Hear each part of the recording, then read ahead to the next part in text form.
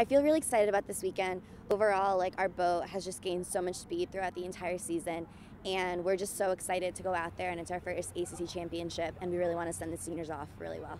This is our first time going to the ACCs. We've previously just gone to the Big East, and honestly, it's like a fresh, clean slate. There are definitely some new programs. However, Notre Dame is moving over to the ACC with us, and we know that they are a very strong program, and they continue to be a top-ranked program. We did compete against UVA and Clemson a few weekends ago, and it's confirmed that they are definitely some of the top programs in the nation. It's coming along so well. Like, I never thought we could make this much progress, and we really have. We really have overcome all of the ice on this lake and river and found some sunshine, and even in the ice we found some really good speeds. Oh, we've been really beating each other up on the buoy line these past few weeks since the Monticello invite where we saw UVA and Clemson, and we really feel like we've done everything we possibly can.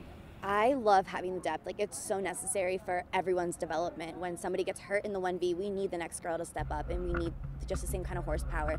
So when we have that, then we're not panicking for, oh my gosh, who's going to fill this person's shoes? And just in general, it's so much more fun.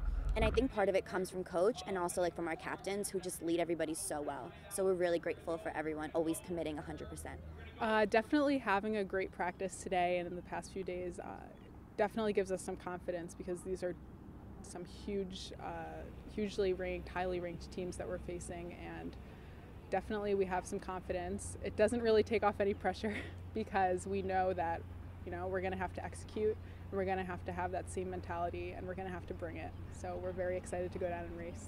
I mean, everyone is fair game. Like, nothing's ever said and done until we all cross that finish line. So we're going out there for everyone, but we know like where we are, and we know that we're better than what we're ranked right now. So we're excited.